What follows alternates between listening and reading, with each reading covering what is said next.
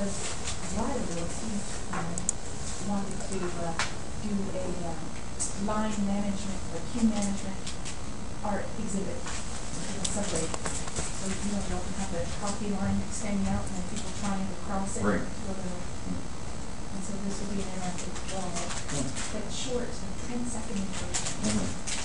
Where people could do something. He was talking about news. Right. News items. Right. And so I would like to use those and test them to do that. Take that one of those walks. In the subway.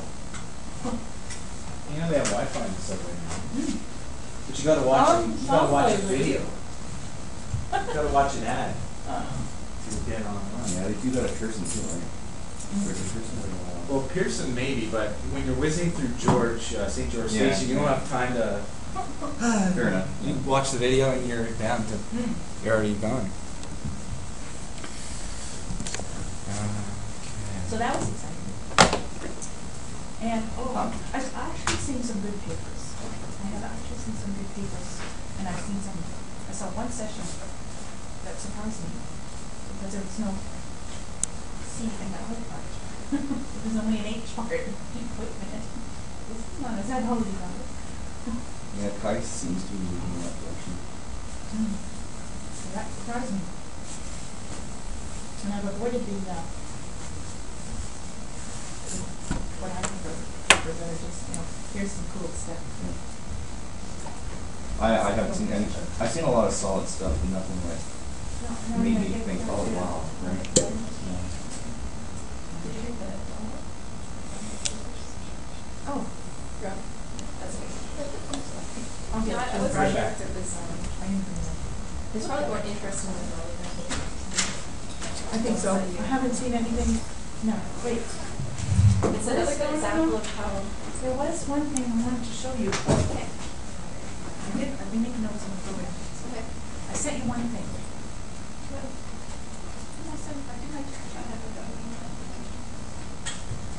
Since the last one. I think, now that you and Carmen are here, I think this just meant something. To this. So this version, right? No? So Oh no, this is the offshoot of the gamification. There's a comments for children. I see them. Yeah, there is. There is one. Yeah. Sorry, I got confused. There's also It's assets display. coming up, so that's Yeah. the day after that one. So one of those two probably good assets is in Rochester this week. For the scooter games. Not the paper that the technical paper. Could go either here or in assets. Yeah, Carmen? I'd say assets. Yeah? Just because it's new. It's an offshoot of the gamification. Right.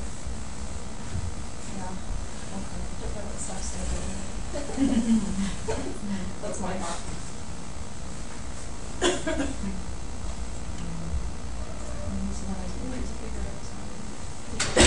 I did, and Mark's here. Okay. I'm going to make him So I'm not sure.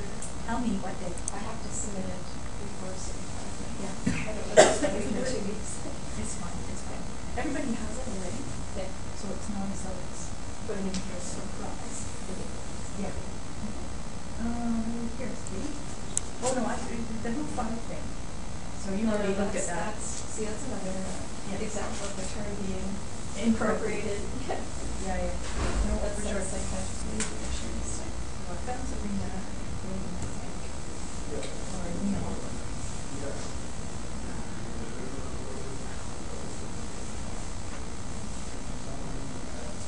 yeah, the corner fights of stuff is really, kind of broader than this. And that's Yeah, it's unsurprising that it's moving in that direction. yeah. I think it's almost like a personal data. Data management. Yeah, So personal. that one probably has stuff in there that is most relevant that I've seen so far. Yeah.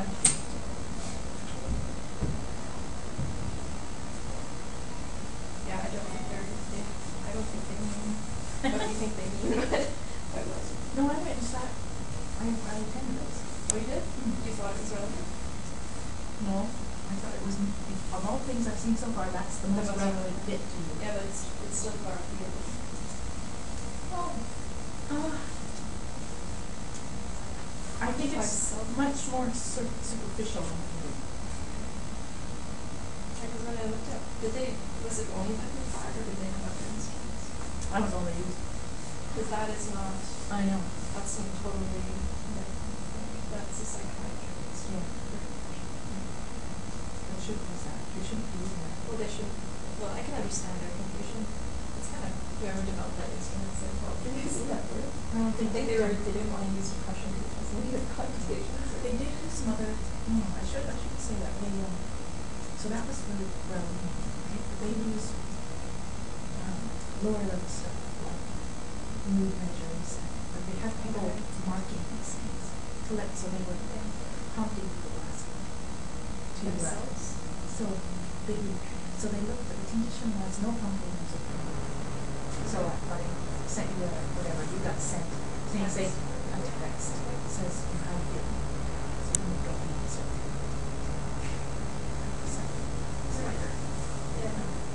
Yeah, see, there's a lot actually in sort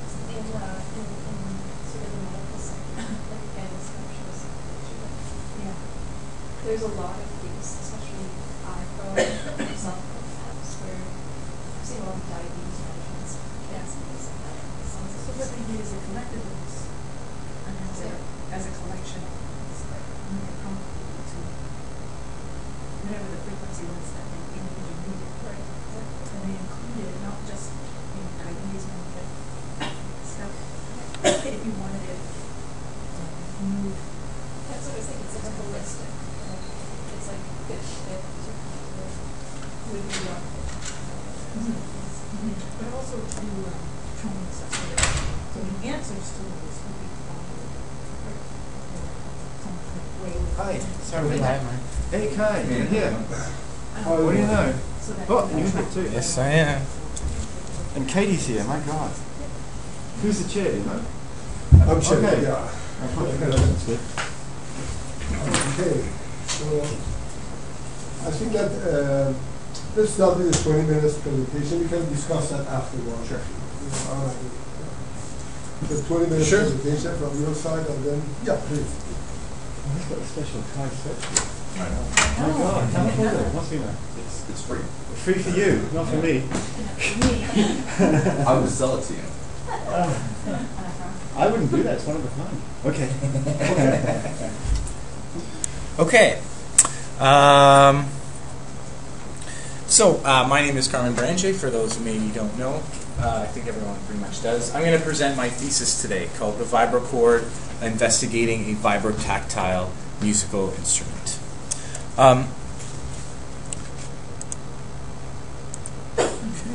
So one thing that I've noticed is that technology and art seem to exist in this cyclical relationship where one is constantly influencing the other. So as, where painting, let's say, spurred the demand for imaging, then imaging itself spurred more demand for further technological development, such as the camera, which again spurred more art, which in turn encouraged more technology. And so we've arrived at this latest technological development that has enabled a new form of art. And so that development is called the Emoti chair. And the Emoti chair is a high-density vibrotactile display. So what I've done is I've actually created a controller device for this display. And so today I'm going to talk about my exploration, my paths through the design, construction, and evaluation of this controller device that, when combined with the Emoti chair, essentially enables a new form of art called vibrotactile music. So right off the bat, I'll just list off my 4 major contributions that I've made throughout this work, and then hopefully throughout this presentation I'll sort of back up these claims. So I've designed, constructed, and evaluated an input device called the Vibrochord. Okay, that's number 1. I've devised and implemented a new system of music appropriate for vibrotactile perception, so I'll talk a little bit more about that. I've determined that it's possible for vibrotactile music to convey at least the simple emotions of happy and sad. And also I've proposed a mathematical model that describes the relationship between the emotional content, happy or sad, and some song characteristics. And I'll go into detail into each one of these contributions as I progress through my presentation. Okay, so I wanted to give you a very high-level overview of some of the more important literature that I included in my literature review. So probably the most overarching part of my literature review was a framework proposed by Omagrin in 2011. And what it is, it's a framework proposed for evaluating digital musical interfaces. So she suggests 4 perspectives, so to speak, in which to examine a musical interface. And those perspectives are the audience, the performer, composer, the designer, and the manufacturer. So in my thesis, I used this to frame my work, primarily with a focus on the first 3 perspectives. And then in combination with this framework, I've used work from Wanderley and Oreo, 2002. And in their work, they suggest testing 4 controller qualities. And again, they're talking about musical controllers. And the qualities are learnability, explorability, feature controllability, and timing controllability.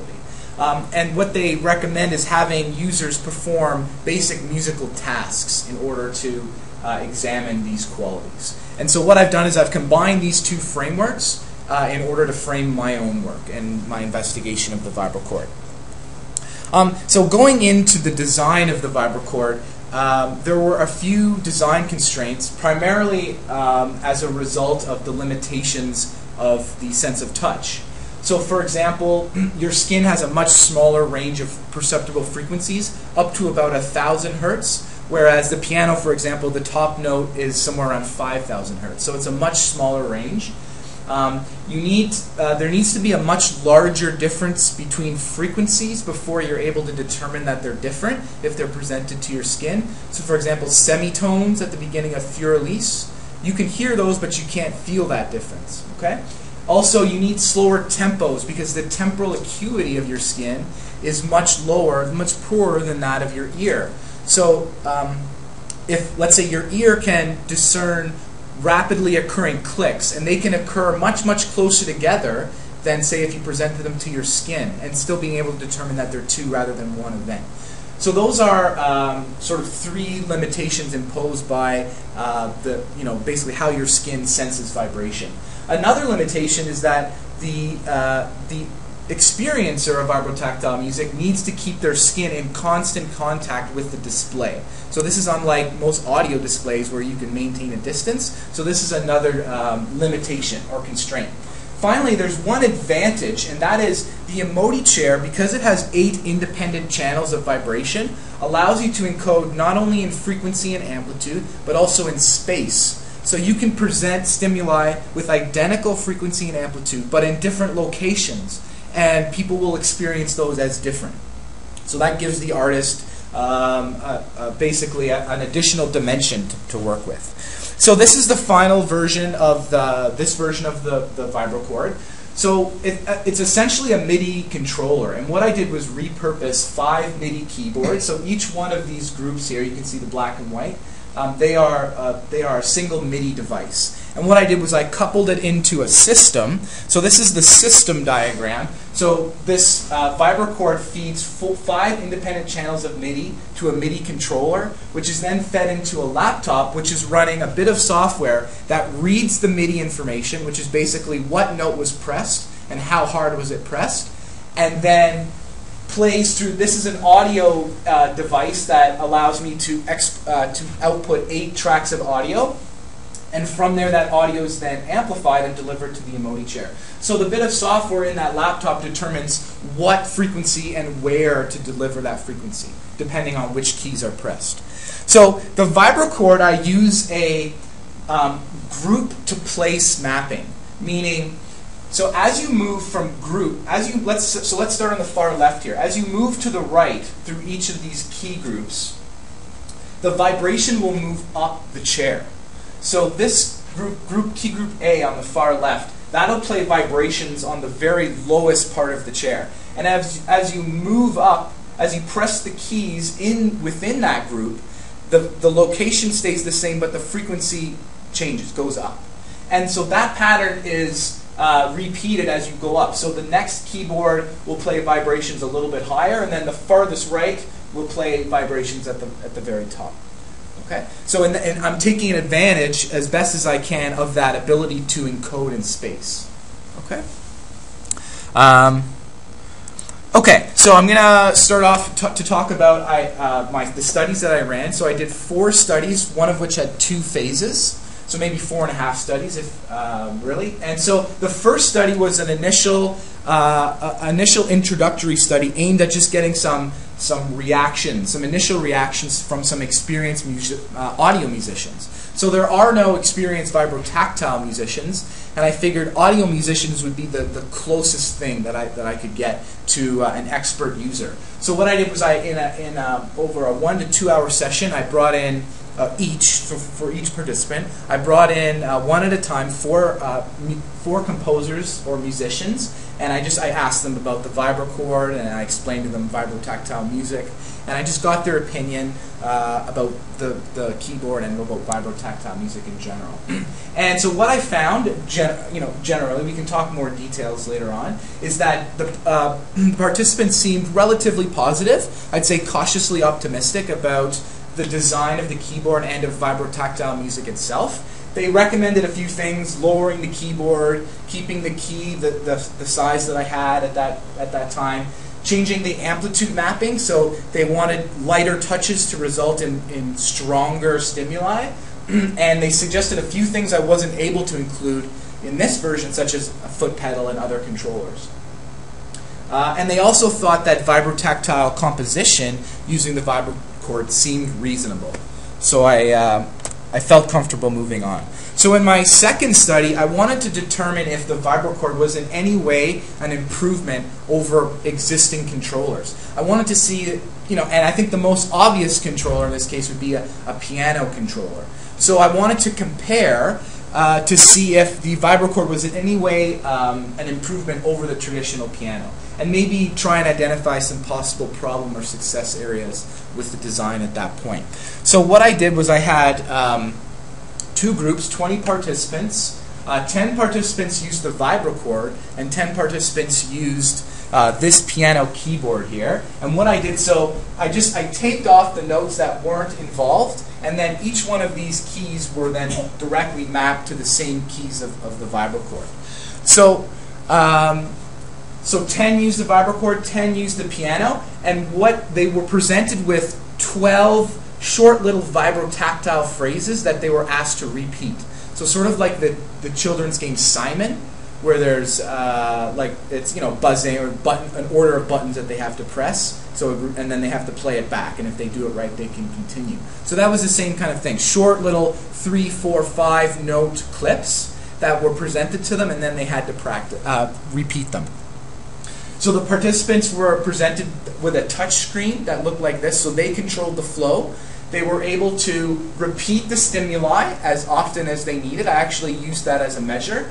And they were encouraged to practice as much as they felt comfortable. And when they were ready, they could make the final attempt, and then that was logged as their final attempt, and that's what I compared against what was actually presented to them. So, as it seems, so this is the number of errors made per note, so how accurate they were at picking the correct notes. So as you can see, the group who used the vibrochord made statistically fewer errors per note than people who used the piano keyboard.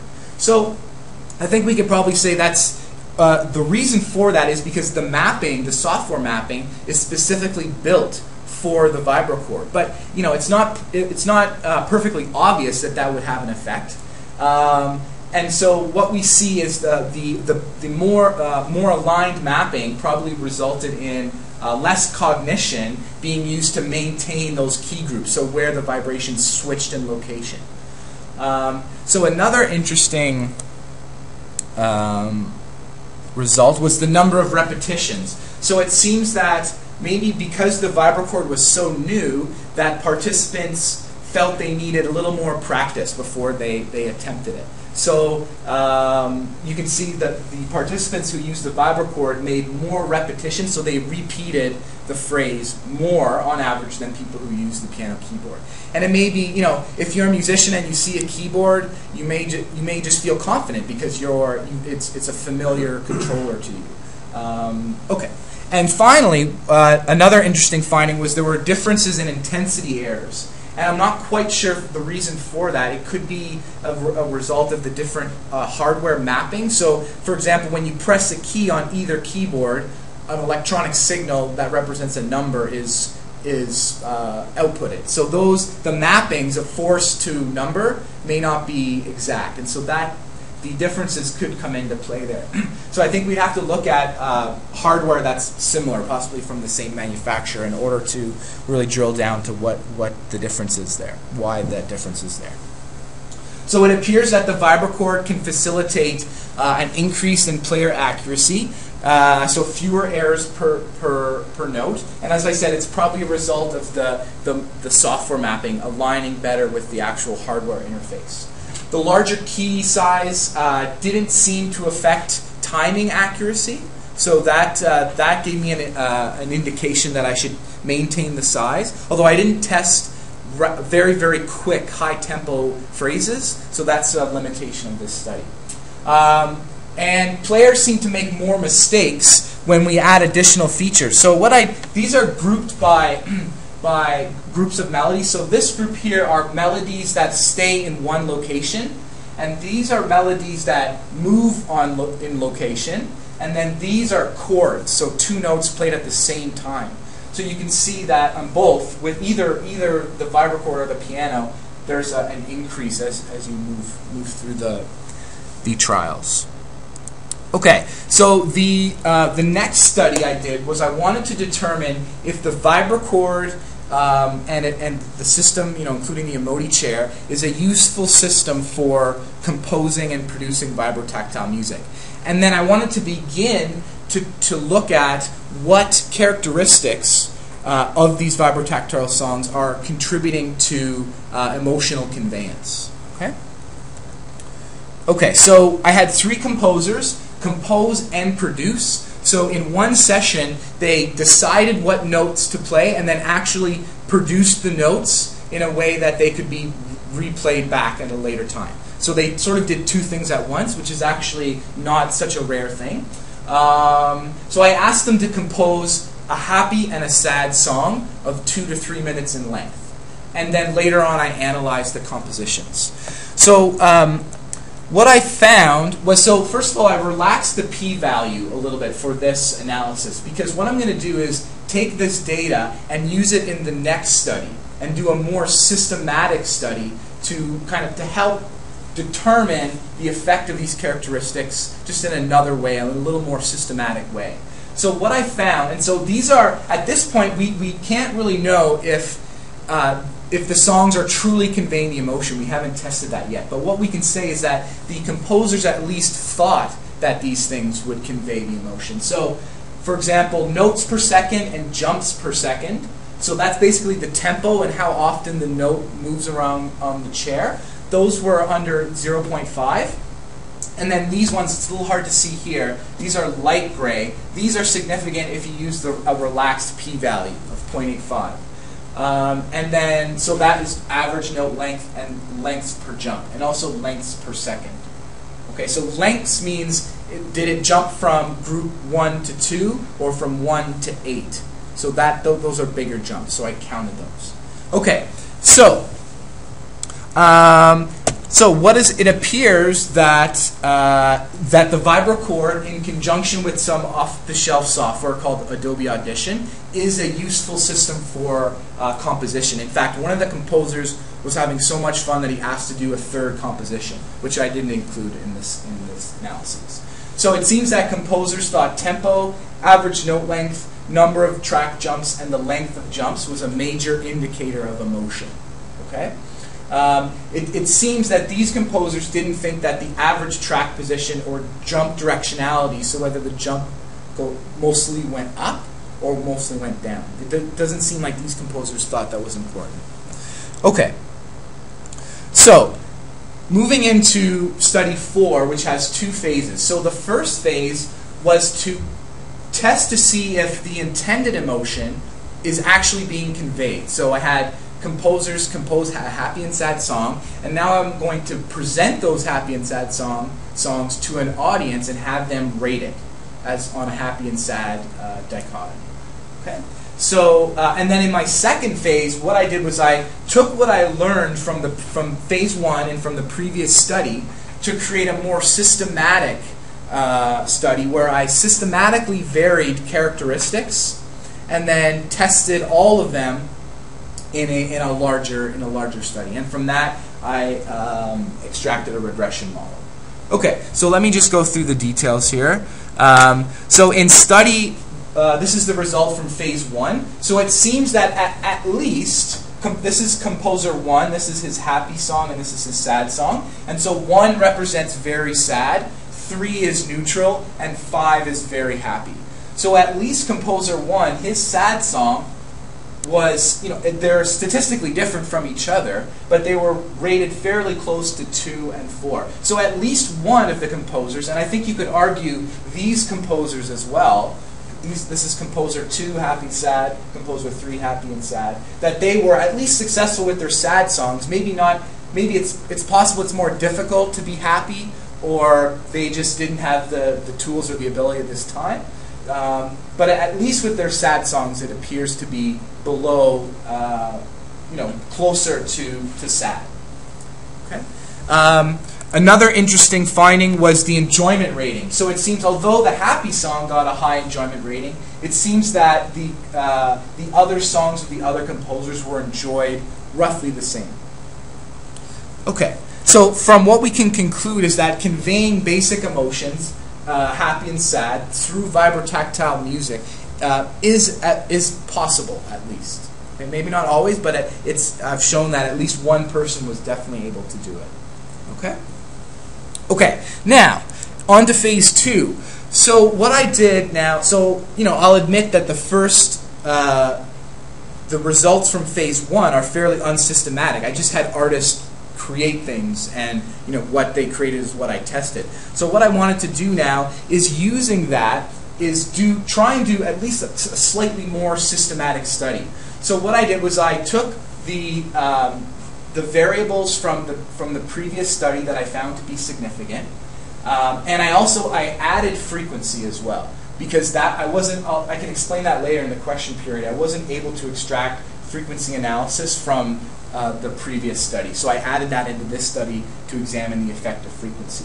And I also, the jumps category, I combined into one because they were so tightly coupled. So what I have here is 5 characteristics that I want to study. I want to study their effect on emotion. So if let's say I were to have 5 levels for each, that would be 5 to the power of 5 combinations. A lot of combinations, too many to study all at once.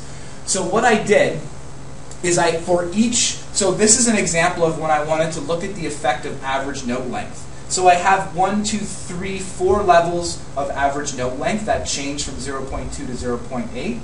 And then I repeat this, one with a happy cohort. So all the other variables I set at happy levels based on what I learned from the previous experiment.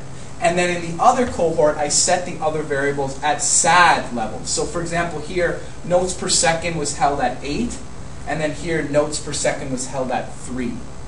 And then the average note length was varied through its range. So I did this basically for each one of these characteristics. And that ended up in 67 clips. I think, how many participants did I have? 30 participants, rated 67 clips. And so what I did was I did a regression analysis on the results, and from this is the results of that regression analysis. So it appears that notes per second and frequency is able to predict the emotional rating of vibrotactile music. So it seems that as you go up in notes per second and frequency, so as you have a higher tempo and a higher note frequency, the emotional rating of the vibrotactile music will increase. Okay. How am I doing for time? I think I'm pretty much kind of at the end, right? Okay, so the conclusion is the clip. It seems that the clip's number of notes per second and note frequency seem to predict the emotional rating of a vibrotactile clip. So just quickly, some of the limitations of this study. I only tested one prototype, only one, and I tested against other audio music controllers. So that's a limitation. I only used the basic emotions of happy and sad. I relied on self-report for this. I didn't take any physiological measures. I imposed the emotions on ratings, so I gave people, you can only respond this or this. I didn't give them, it wasn't an open-ended response, so that's a possible limitation. And I didn't look at any longitudinal effects, so any learning effects or just things that occur over a longer period of time. So some final conclusions. The vibrochord seems to be a viable instrument for composing and producing vibrotactile music presented through the Emoti chair. Vibrotactile music, it seems, is able to convey the simple emotions of happy and sad, and it seems that the tempo and average note frequency of a vibrotactile song seem to be largely responsible for the conveyance of happiness and sadness. So future work, looking at other emotions, obviously, maybe a more full factorial design to get the full, the full effect of all those characteristics working together. I admit this is what I reported on was just a preliminary study.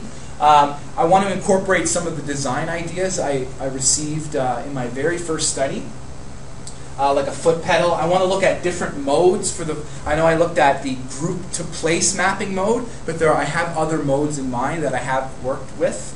Also, we're developing a file format and a player that will store the multi-track audio in one file, and then a player that will easily play it back. And finally, some acknowledgments. My committee, obviously, my supervisors, my family, my parents, Dr. Frank Russo, he's a professor at Ryerson. He's been a tremendous resource over the years. David Bobier, my friend Robert Skellhorn, who he helped me lots on this thesis, participated in it. And of course, the people who paid the bills and survey and grant. And that's it. So the round of questions is Okay. So you've done a lot, Carmen. Okay.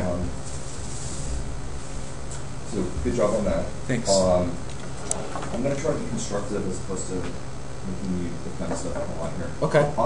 Can you help explain to me, with respect to sound, we can use the ear to hear. With respect to vibrations, is it only skin that's able to perceive it, or are there other parts of the body that's capable of perceiving vibrations as well? Well, I think by vibrations I mean mechanical vibrations, so anything. And no, as far as touch and hearing would be the only two that can sense mechanical vibration, right? So smell and taste are chemical, and sight is light. So. Okay. I'll let you jump in. Yeah. Well, he had a word there, right? Vestibular. So maybe you should pick up on that. Oh, you mean proprioception? Is that what you mean? He's wondering if people are moving around much in the chair because of the vibration. If they're moving? Yeah. Yes. You mean like squirming around, or? No. Is the vibration pushing them around? Oh, no. They're fairly weak. And when you're sitting down, weight is one of the problems because they're pushing down so much. Sometimes the vibrator doesn't vibrate as much because they are, and that is an effect. So there's no sympathetic body vibration occurring. Well, if you apply a vibrator to the skin, your skin is going to vibrate. But no other parts. Well, not just the skin. It depends on what's beneath the skin. So there's bone conduction. That's a big part, right? Obviously.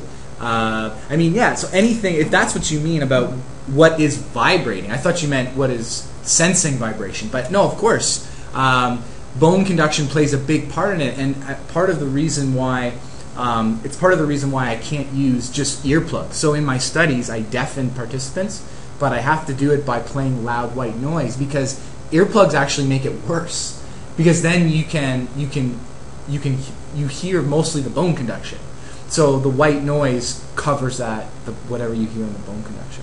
So absolutely, your whole body will vibrate. Absolutely. Yeah. So the reason I posed this is both, I was wondering if other parts of, if your entire body is moving or if it's isolated. And the second component to this is, what's happening inside. Right? So bone conduction is, or the bones, the things that are trembling that, is being sensed here. Yep. And your literature review only talks about skin. Right. Right. And so that's one of the limitations that I think, I don't know whether or not it's worth for you to address or not. Yep.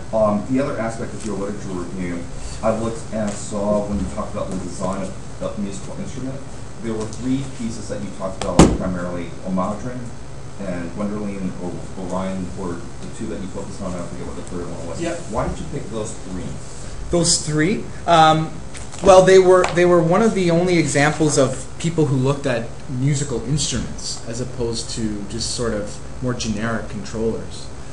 So I used them. That was primarily the reason, and digital musical instruments to boot. So I thought that sounded like a reasonable place to start.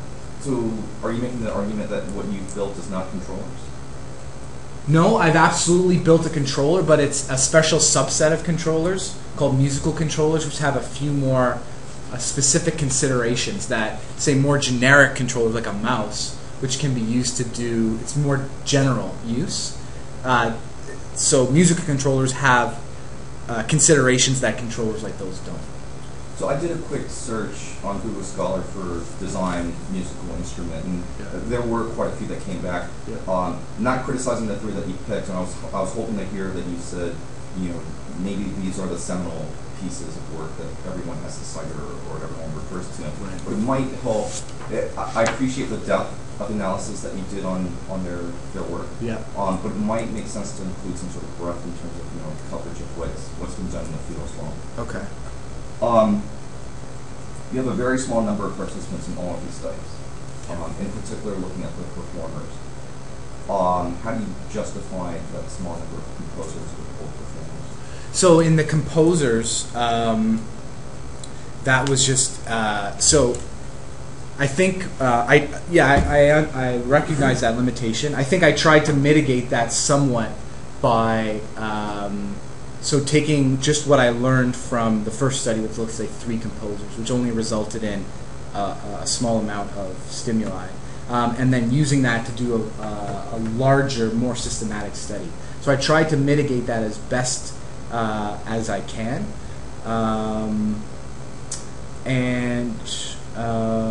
so was it specifically just about the only 3 composers or the other studies as well? I thought the other studies were small numbers of. Well, no, I mean the audience one. I think you did a good job of because you had a larger number. Right. Yeah. Exactly. Small number of composers in the first 2 studies, right? Right. So, for example, like Nielsen, I don't think I talked about Nielsen in the literature review, but there's sort of, he's shown mathematical formulas, but the rule of thumb is basically 4 or 5 users, you get about 80 to 90% of your problems, your usability problems, and it's sort of, there's a point of diminishing returns, so if you add a 6th, 7th, 8th, and 9th user, at least in study 1, I probably wouldn't learn anything new. So that was primarily the reason why I only used 4 in that case. I just wanted to, find any of the big major problems that maybe were game stoppers. As far as the next one, I felt comfortable using only 3 composers, like I said, because I was going to move on to a more systematic. So Nielsen's primarily about usability. Yeah. Right now, for this kind of work, wouldn't it make more sense to do a study where you're looking at the utility or the possible space of, the coverage that your instrument could potentially allow for people to explore? I think that was a usability. Yeah. Well, I think it was to some degree a usability study. I wanted to know if it was usable, and in this case, it was just usable for a very specific task. So I think it would be just a little premature to try and look at everything all at once. So I wanted to just refine the very rough edges, at least initially, to get rid of any of the major problems, and then of course moving forward, I want to look at a broader range of possibilities of use. Okay. I like what you did with study 2. With study 3, I like what you did as well, but there was one aspect of the analysis that I'm kind of worried about. Yeah. So you held the frequency constant, but you're trying to make a claim about the average notes per frequency. Is that right? For which one? Phase 2? Phase 3. So study for phase 2. This one? Oh wait, you're right. Sorry. Yeah. Go to the next slide. The one with the regression model? Yeah. So the average note frequency, you were saying that, repeat what the comment was, the claim that you were making about the results here. So that you can predict largely the emotional rating by looking at the notes per second and the average note frequency. Yeah, so, I see, it's notes per second, it doesn't have anything to do with the frequency that you're reading. Exactly. So you could have 80 hertz going, right? That's what I mean by notes per second. Okay. Right. Is there any concern that by holding the frequency constant here, that affects your results? Well, in this was just one cohort. I had when I examined frequency, I varied it. Okay. So there were a lot of clips, and I think that is a limitation.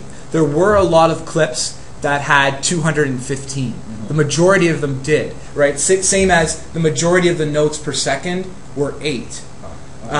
Yeah, so, okay. Understood. Yeah.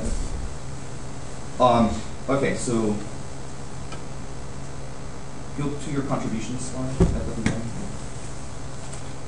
Sorry, I don't know how we're doing this. Do I keep going forever? Okay. I could go on forever. So. Whatever it is.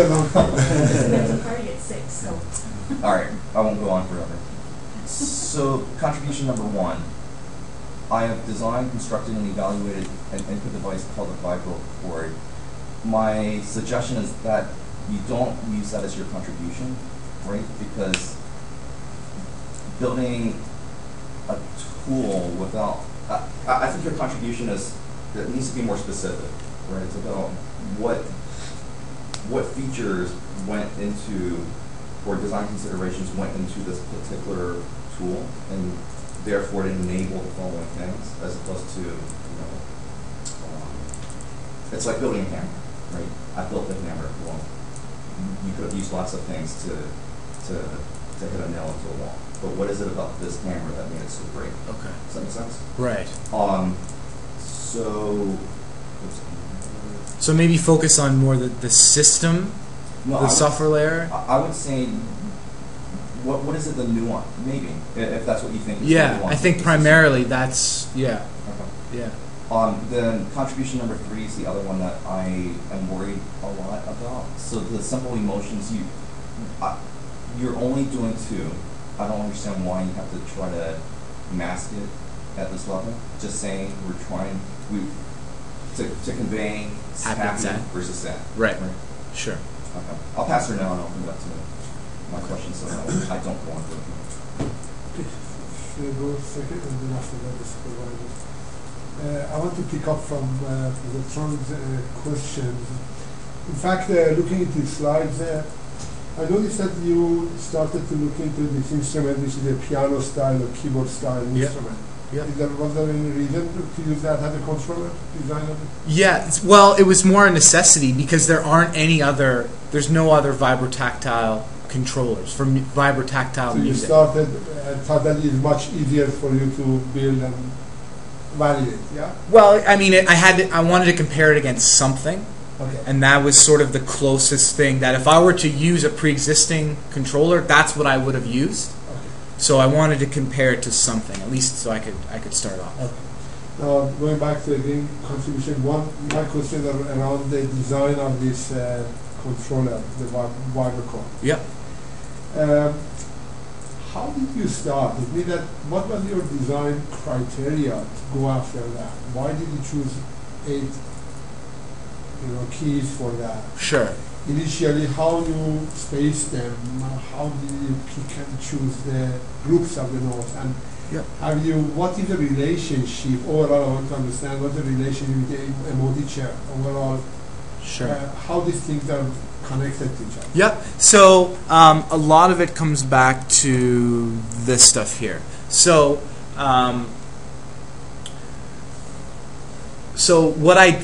for example, part of the vibrocord is the software system, the controlling system, right? So part of what of where I started was with the literature review. So for example, the frequency range is smaller. So that's an easy one. I don't present any frequencies outside of that range, right? That's easy. Okay. The second one is the larger differences between notes. So But you capped your frequency at 400. fairly low.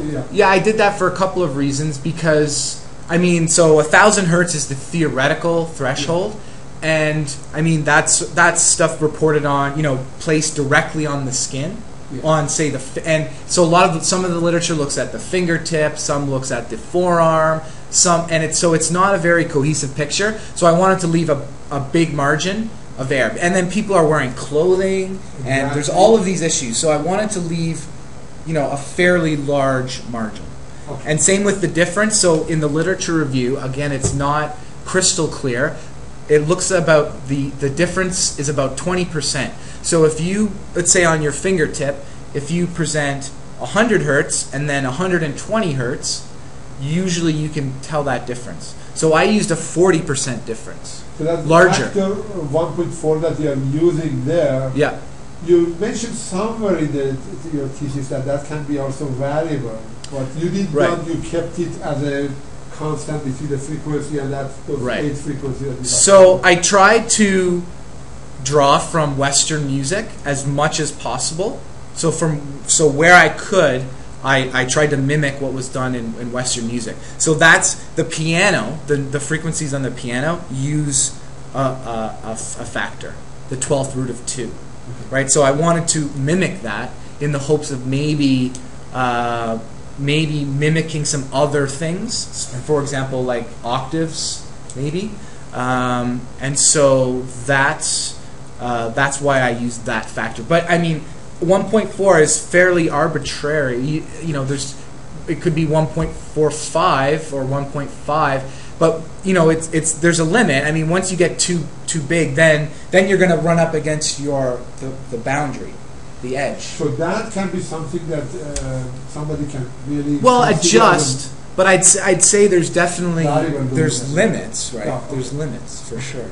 Yeah, because you don't want them to be too close. Because if they're too close, then what's the point? It's almost like having the same 2 notes with the same frequency. So in terms of limitation, I know you talked about the frequency. Regarding you're talking about composers and performers and the audience here. So what are those limitations? What are those factors in designing under control? And your study, I noticed that you have done quite a bit of, you call it validation or study on this, which you spent, I believe, that quite a bit of your time on this thesis working on that side. I want to see what's the impact on improvement of the design, how that came to help you to improve or propose a better controller for the system. So how did my work with the studies influence, say, how I set the frequencies? Exactly, frequencies or other. It haven't at this point, specifically the frequencies. Part of the input from the very first study, where I just had 4 musicians, I adjusted the amplitude mapping, but I didn't. At this point, I didn't see any of the results. It's clear that its frequency is important, but I didn't see any results that suggested a reason to change that factor at this point. So changing the factor would push the boundary up a little bit. So maybe, I don't know, looking back now, maybe increasing that factor a little bit, because there was it was only a small effect of frequency. So maybe increasing that factor could increase that effect, but. Yeah, so overall, when I read this thesis, I noticed that you started strongly on justifying your controller design and so on, you Yeah. explained your setup and so.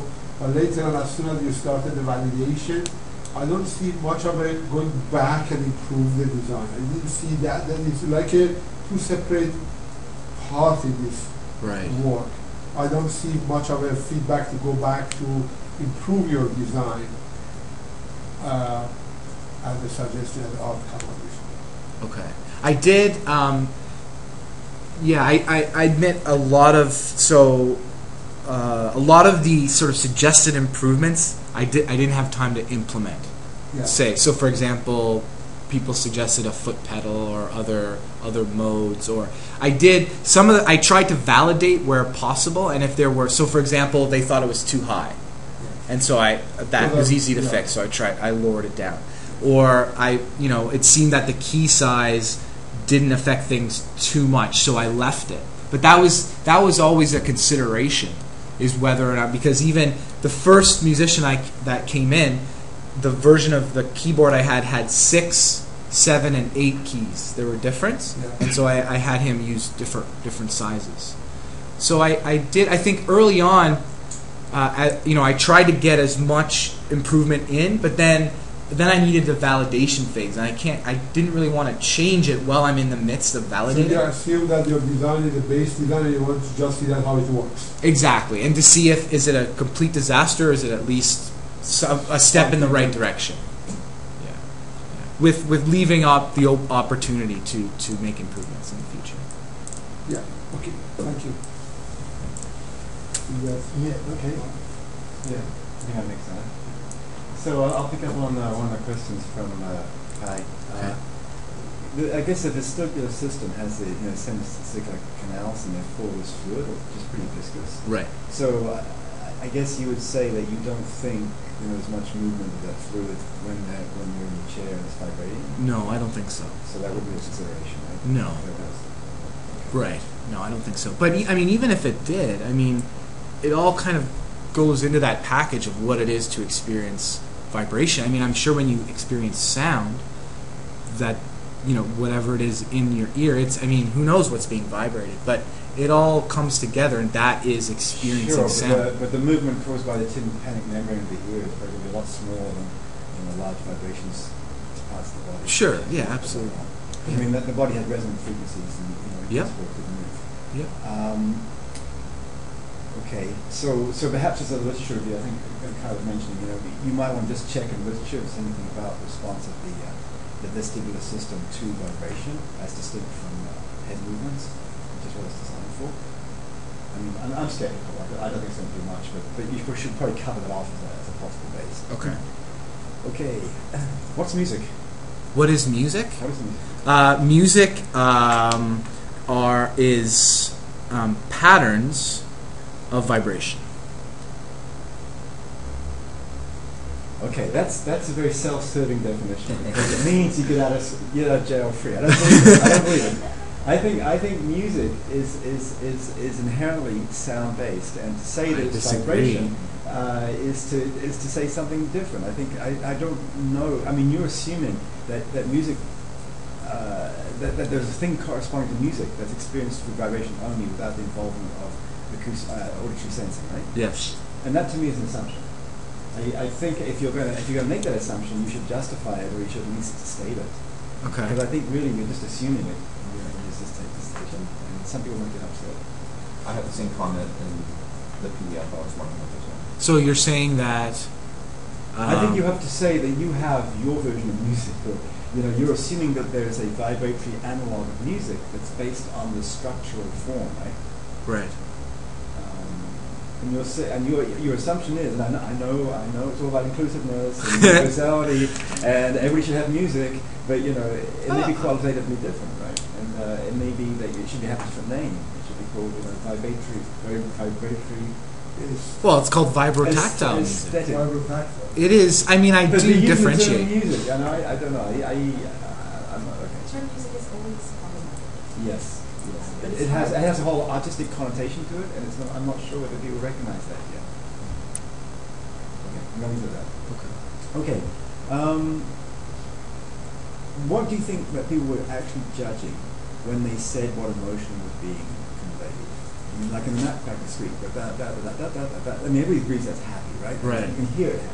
Right. Were they really experiencing happy, or were you asking them to do a kind of as-if judgment? Yeah. Like, No, so I don't believe they actually felt the emotion of happiness. So, when I listen to Agnus Dei, and I really listen, I'll get a little really sad. In addition to being able to identify it objectively as being sad. So I don't think the participants were feeling emotion. They or were a funeral march. right. Yeah. They weren't on the verge of tearing up, which is why I didn't really. I thought doing physiological measures wouldn't show anything, because they are, and not Agnus Dei doesn't always move me. But I could always identify. Oh, that is definitely a sad song.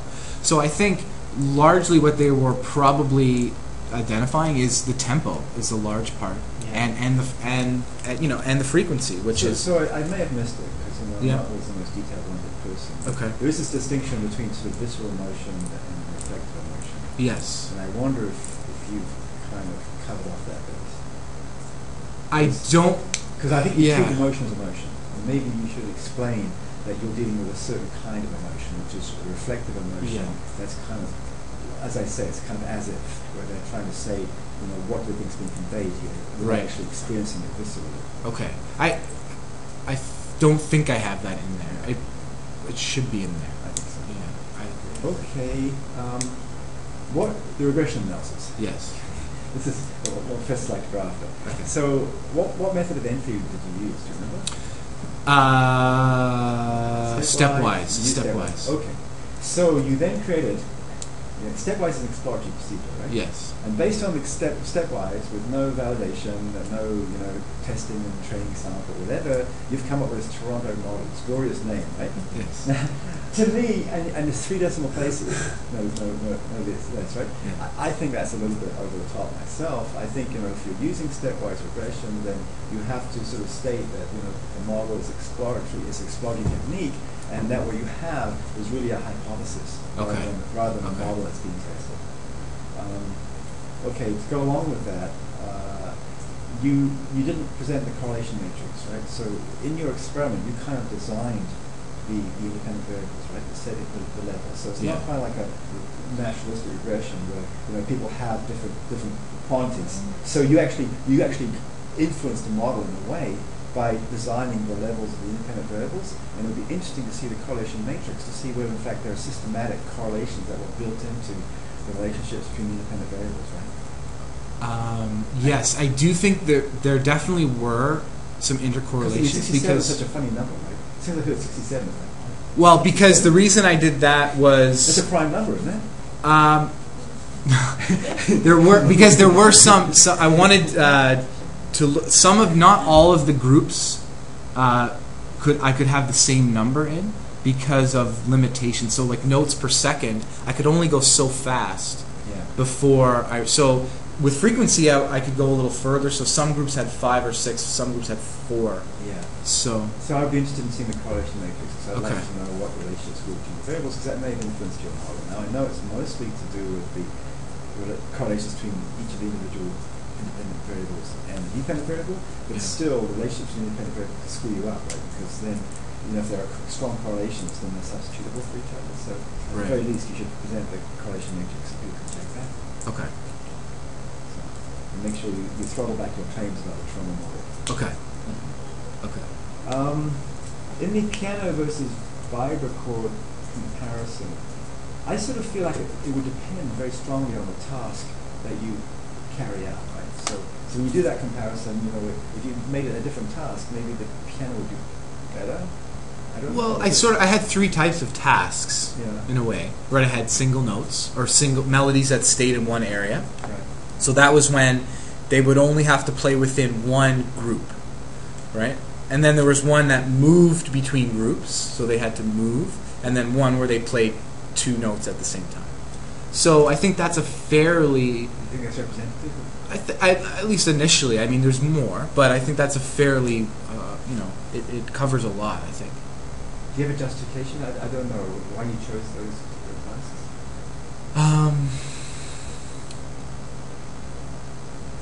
No. It'd be nice if, like, person X in a similar situation use those tasks, or if they're, Well, rather sort of than make it up. And if you're going to make it up, that's great, but you should probably say something about how you made it up. well, it just seemed to. Those just seem like three major things that you can do with it.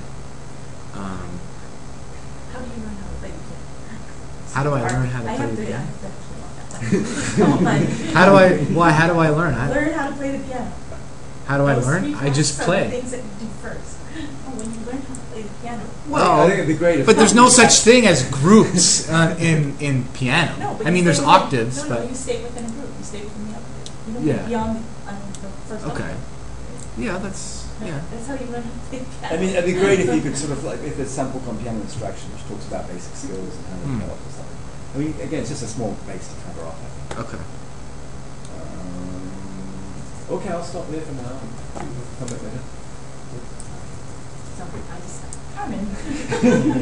That's a problem with people who are musical. Well, it's just so musicians, They take intuitive. it for granted. Forget about Yeah, that. they take it for granted. They take that, yeah. Whereas I don't. That part. Okay. So,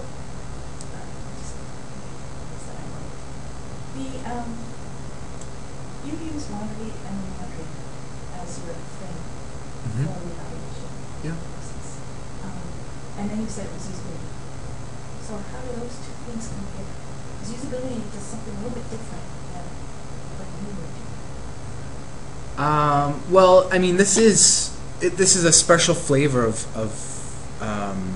usability. I mean, certainly, I was looking to examine how usable the vibrochord was for doing a specific subset of tasks.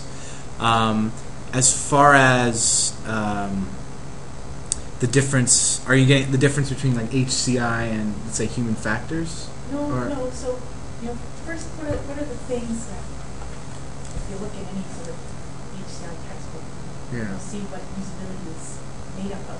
Right. Four things. Well, so. But you have four things too, but they're a little bit different. Well, for musical instruments, the major difference is that timing, although timing is a big factor in HCI, it's mostly, how fast. Let's do this in the fastest possible way.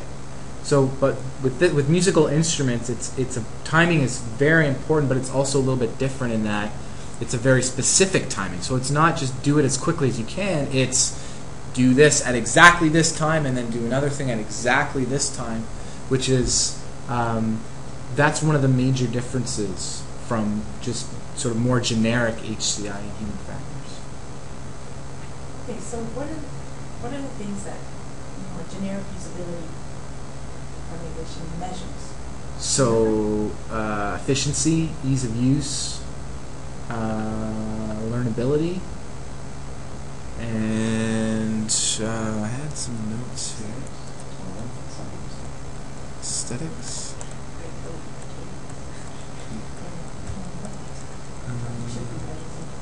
Let's see.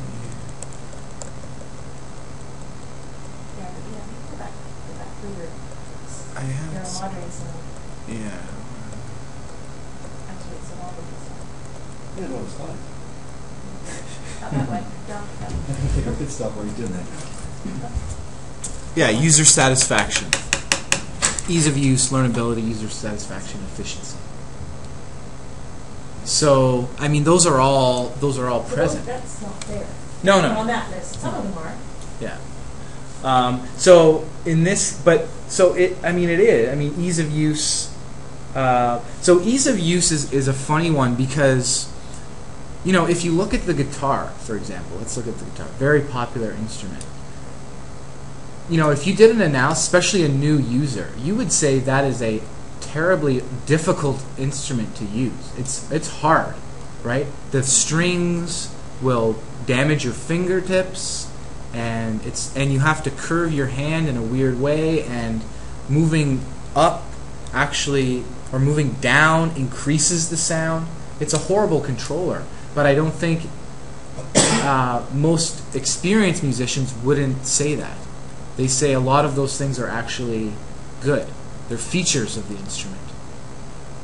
So ease of use is a little bit of a different beast with when looking at musical instruments. But the other ones are primarily there. Learnability, explorability are kind of tied. But timing controllability is the most important, and it's a little bit different in that it's specific timing, not just the fastest way of doing something.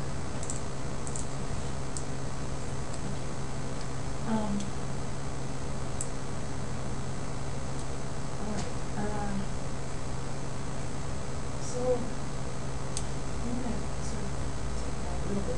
Sure. So there's research by design. It seems to be part of the approach, rather than systematic looking at everything that's possible. So why did you do that in this case? Well, this is such a new area. I think this was just a way of breaking ground and starting somewhere. So, I can't explore everything all at once. So I think this was a good way of starting out and getting started on exploring this area where there isn't much really in existence right now.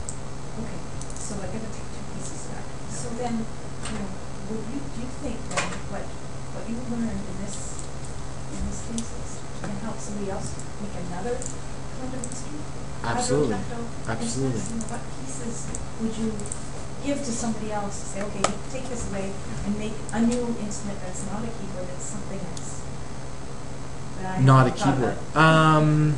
Well, certainly, at least the looking at the software layer and the system of music, would probably be the most useful for applications in other areas or other controllers, other devices, right? So the Western system. I tried to basically create an analog to the Western system of music, but for vibrotactile music. And you have a regression hypothesis. Right. Well, I think that would probably be aimed more at composers and artists. So, if you're an artist starting in a brand new domain where you have zero knowledge, I mean, this is at least a starting point where you can start here, if you're interested in creating this type of music. And so at least any good musician needs to have some background in music theory before they can start to be artistic. So I think this is I think some of them disagree with you on that one. Well, no, but So even we don't need to talk about that. no, but even if you don't Not all have, these blues guys. they have knowledge. It's just not. It's not don't read formally music. written down. They don't read But they have knowledge. They know about scales. They know about modes and chords and chord progressions. They just didn't learn it out of a book. But they definitely have knowledge of that theory. It just may not be. They may not be able to express it in a. They didn't learn the first. So That's true, but they learned through experience. So you have, yes. So you have a system, a set of system recommendations. Right. that gives you. But then you also have your hypothesis about notes and frequency, notes per second timing, Yeah. and frequency being things that affect how people play, Right. and then how people understand or Right. experience, I guess. Right. So how would you give that to somebody else to make a new thing that could play, that could allow somebody to play, Well- compose, and then have them understand what impact this might have on an audience? Well, for example, if you're working on a cell phone interface and you want to have a vibration ringtone that is happy or sad. Well, this again is a place to start, right? I don't think I think the regression model is less useful to instrument designers and constructors than it is to instrument users. I think primarily the results of these studies will be helpful to designers in the sense that, okay, the design that was used seemed to result in a decent system, so maybe we could try and mimic that system. But I think primarily the regression analysis is aimed at players rather than instrument designers. Okay, but Because it doesn't say anything about, say, the range or the the note difference. Right, but still, the number of notes per second that you can feel is limited. It has a limitation. Yes. Place, Yes. right? So you wouldn't want to design an instrument necessarily that would allow you to play beyond that limit. Because it's sort of But you wouldn't impose that limitation. So I'm sure that limitation exists in sound, but you wouldn't say you wouldn't put something on a guitar to stop someone from really shredding, right? So I mean, no, there are, but the guitar, playing the guitar does not allow you to go beyond the frequencies that people right. hear. No, exactly. So the design of it doesn't allow you to do that. So right. dogs, you don't have a part of the guitar that allows you to play music for dogs, for instance. Right. No, it's absolutely. not possible by the design of that guitar. Right. So, right, they hear more frequencies than we do. So, is that kind of an odd image? So it would be the same kind of idea. Our skin can't feel beyond a certain level. So you shouldn't design an instrument that will allow you to go beyond that level. Right. Because it's not. Right. But that's more based from the literature review that I learned. So the stuff about frequency, I mean, I didn't do any psychophysics testing to test those limits. Yeah, no. I think using the range that I use seemed to be useful.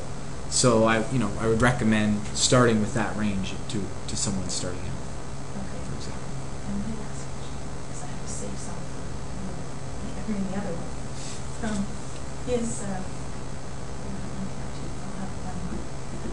Now you're using a motor chair, which that's fine, because that wasn't really part of the thesis. Yep. But what happens if you can change to something else that was not a motor chair? Yeah. Where all the things are laid out in that pattern. Sure. Well, I think that space. okay. So make it smaller or different form factor. So I think there are two categories of change there. As long as you continue to use voice coils, which I didn't really explain that, but so in the Emoti chair are voice coils, which are essentially speakers, so a magnet inside an electromagnet. So you can control frequency and amplitude independently and extremely precisely. The other way vibration is sometimes created, like in your cell phone, is a motor with a off-balance weight that spins around. So in that case, you have frequency and amplitude are coupled, and the precision is less. So if you're talking about using a vibration device that uses motors, the change would be huge. All this goes out the window. It's a different system altogether. As long as you're using voice coils, so multiple voice coils, so in this case at least up to 8 is what we're on the channel. So as long as you're using voice coils that are spread out along your body, I think for the most part what I found would stay, would remain. With some change. But I don't think it really matters terribly whether it's going up your back or the back of your leg or around your arm or around your waist. I think people would interpret that largely the same, at least the audience part of it.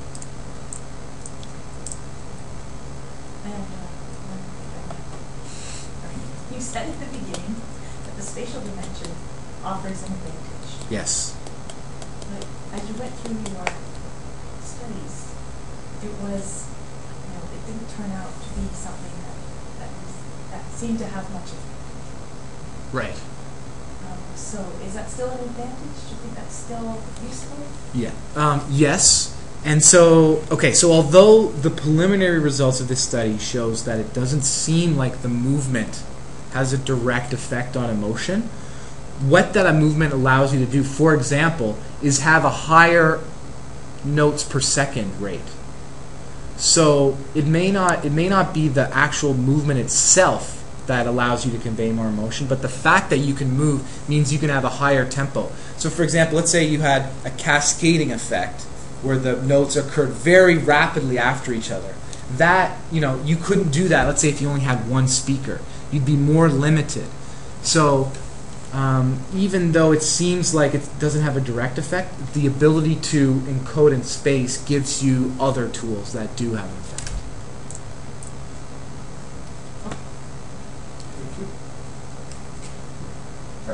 So I have a couple of comments and Sure. one question, or maybe a few questions.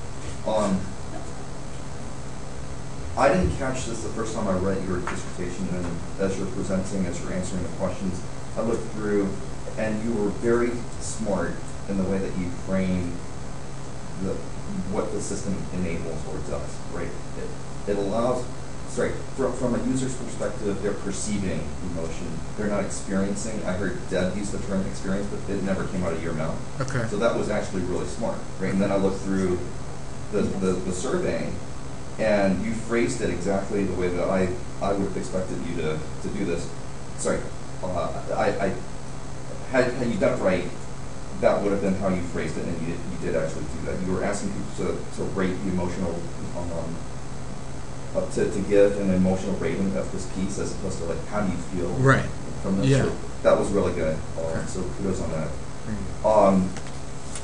Let me start with this question, which is a spin on the typical, what would you do differently? I'm not going to ask you what would you do differently now that you've done this.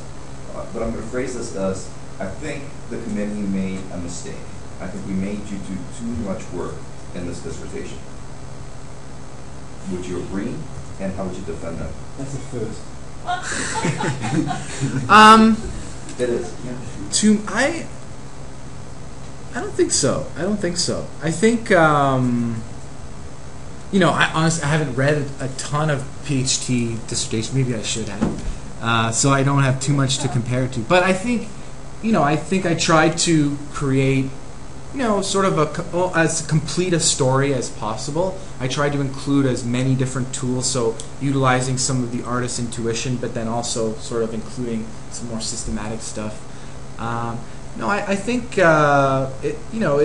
for learning about a brand new controller that's doing something very, very new, I think this was a fairly reasonable start.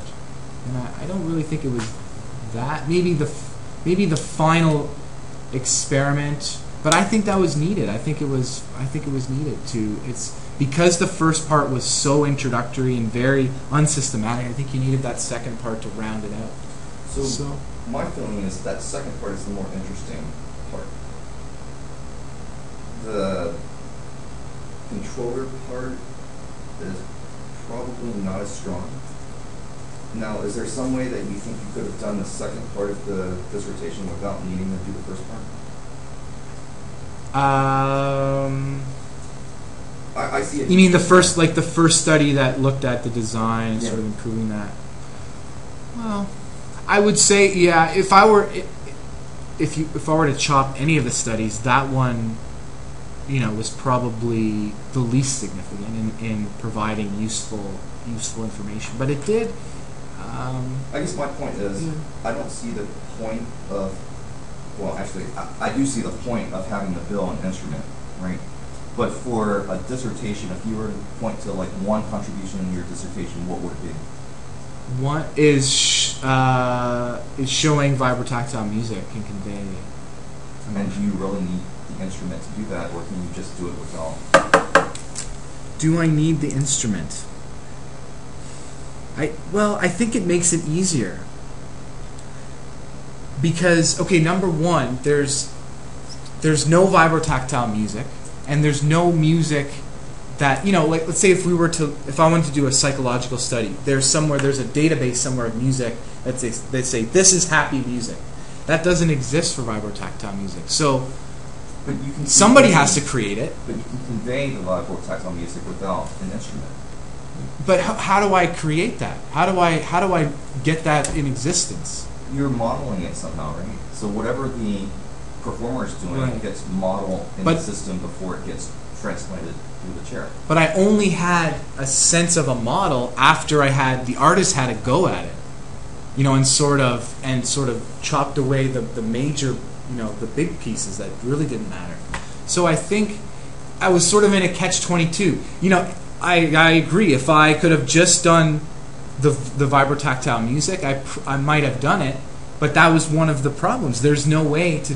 People have done similar things, but they complain. I quote, "It was painstaking." Yeah. Right. So for me to someone has to create it. That someone would probably be me, And so I would have probably just created a controller anyways to do it, rather than, How many variables did you have to work with? well, variables, but I Tell me mean, that.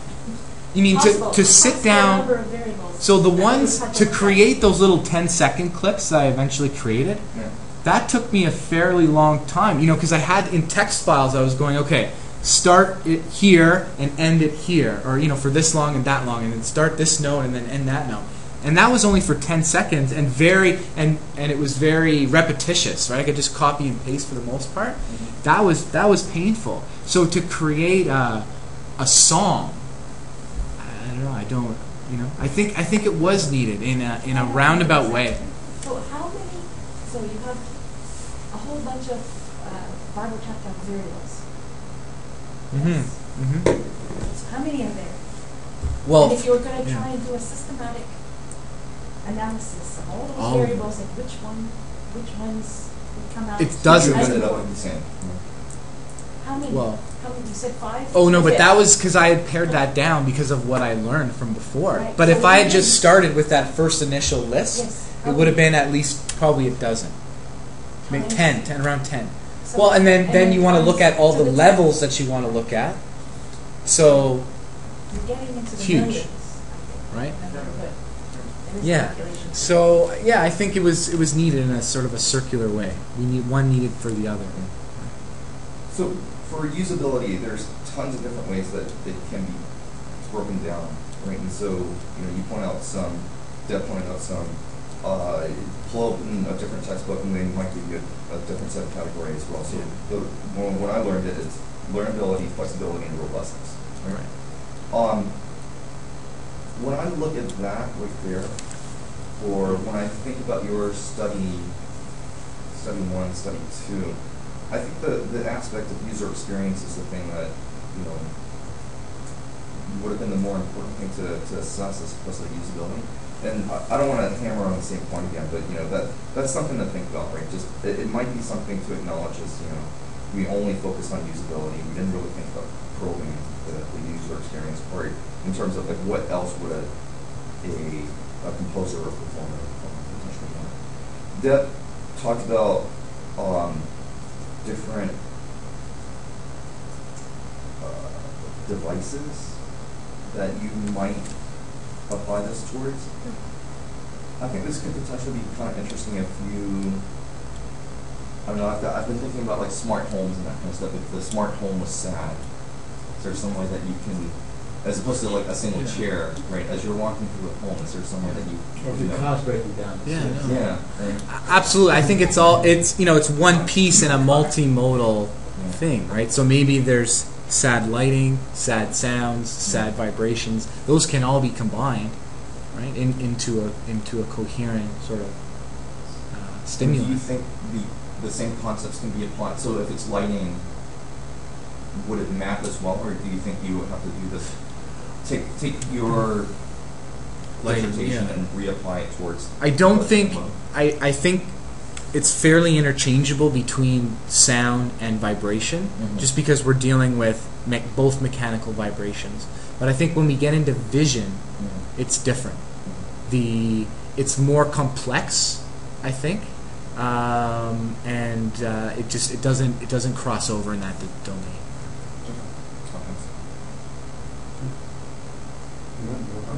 Good. Okay, so speculative questions. I was imagining a use case where hearing impaired people have a special row of motor chairs at a concert, Yep. and I'm wondering, would that be reasonable? Could you do transcription of regular music to vibrotactile music Yes. in general? So you can do that. We have done that in the past. This is where this work originated from. The problem with that is, so you either have to do some kind of translation or not. So either if the top part of the piano is theoretically inaccessible. So what are you going to do with music that has frequencies up there? Are you going to shift it down into the range they can, or are you just going to present it to them and hope for the Or best? give it to them on the fingertips or something? Even on the fingertips. What happens is, even though you can experience it, the discrimination ability goes right out the window. So 2,000 and 3,000 hertz would feel pretty much the same. So you can do that, and we have done studies that show that. But so what we did is we used the Emoti chair and tried to segment the, let's say, a mono track of audio into bands, frequency bands, and then present the different bands. So we spread it out that way. But in that case, I mean, there's a lot of overlap between the bands, so it's not perfectly discrete, and you're presenting frequencies that people, and differences that people can't differentiate. So they do get something. We've shown that you can convey. So if you present a happy audio song through vibration, people will determine it to be happy. Because they also have non-verbal cues there, which would be helpful probably. We just did something because it's experiments. With No, I mean, if a pianist is like doing certain things. Yes. you know, Oh, absolutely. body language. Absolutely. Yeah. Yeah. Okay. The vibra chord seems like a great initial start, but for the future, would a piano accordion have been better? Is that kind of a model? You mean like so it's more vertical? Saxophone, maybe having multiple things playing at the same time is beyond the resolution of the medium, or you know. Well, I think. If you're worried about timbre. No, I'm just talking about the actual mechanism of creating music. The form factor. What would be great is if I think I'd be able to be performing, watching the performer, and then hearing the mid-chair. So something like piano accordion might be technically. But there is still that aspect. There's that visual performance aspect with the piano keyboard. And I think because, I mean, if you were to ask anyone, you know, name a musical instrument that represents music, people would say piano, I think. And most people are familiar with it. This is vibrotech. I know, and it's brand new, and I don't want to overwhelm. That's my personal view. It's making things more complex. It's got, you know, big. It's got so many octaves, right? Right. An instrument that's more limited might actually be more representative of what you're doing. So in that case, though, so I knew I was going to have, based on my range and my spacing, I was going to have 45 notes. So I think putting that in a smaller form factor like this, doing that in a French horn, or like this, something like saxophone or something.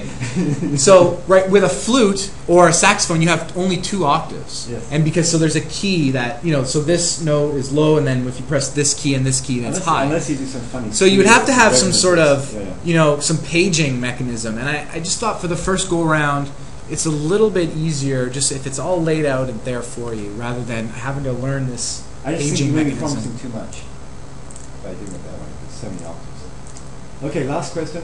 Yeah. What about the emoticode? Emoticode? Code, yeah. Could you Oh, put the, code. Could you put the A vibration vest, clothing? absolutely. There has been many vests. And you can put it in any form factor. Any form factor. Vest, a belt, anything. So you wouldn't have to make emoji chairs. You could just give them emoji vests when they walk in the door. Right. And actually, the version of the Emoti chair we have, the form factor isn't the greatest for composing, for playing. It's meant for active. It was meant for watching films, so you're laid back. So actually, in the composition studies, I took out the foam and put it in just like a wooden chair, and that was a better form factor. So there's definitely, looking at the Emoti chair, there's definitely room for improvement in the form factor.